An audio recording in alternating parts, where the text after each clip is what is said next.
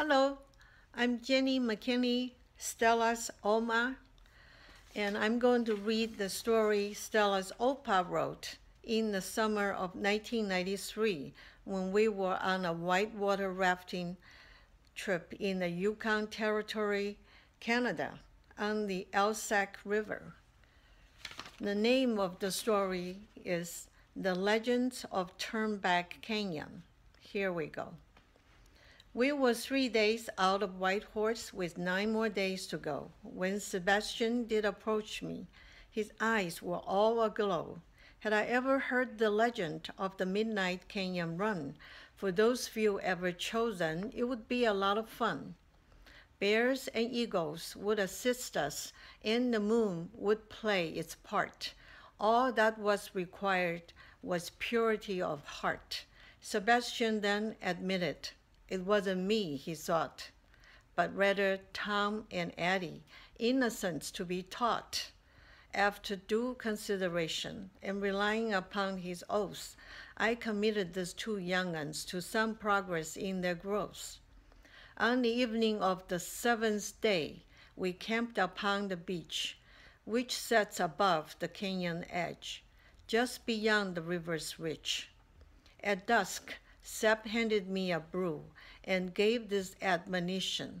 Each child must take 3 deep sips or we'd be risking perdition.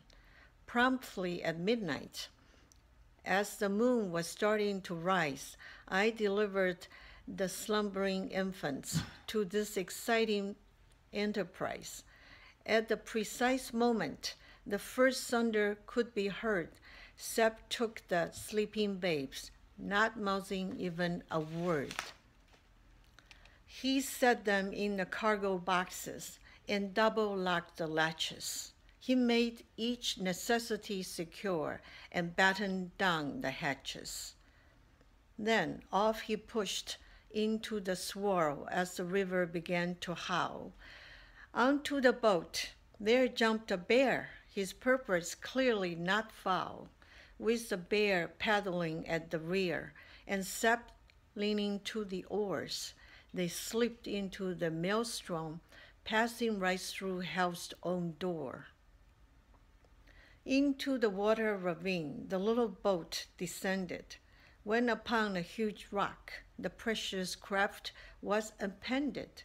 With Seb calling left and the bear leaning just that way, the crisis was averted.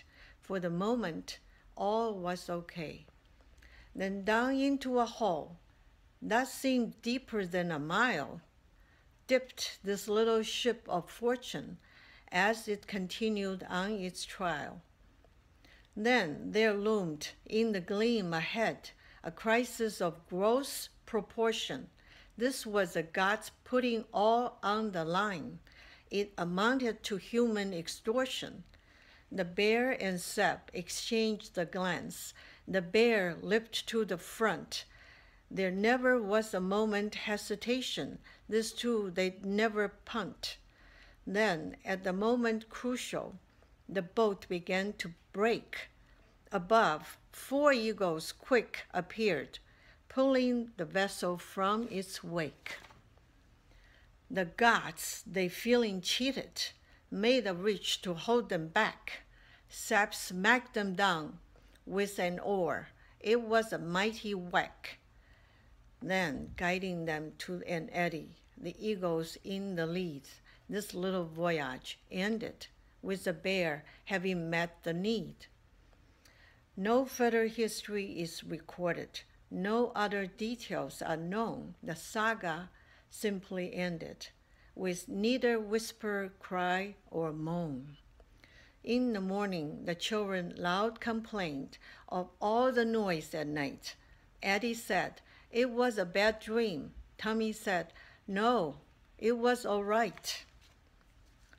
That's the end of the story. I hope you enjoyed it. If you want a written copy, Stella's mom has it, and she can print it out for you. Thank you very much. Goodbye.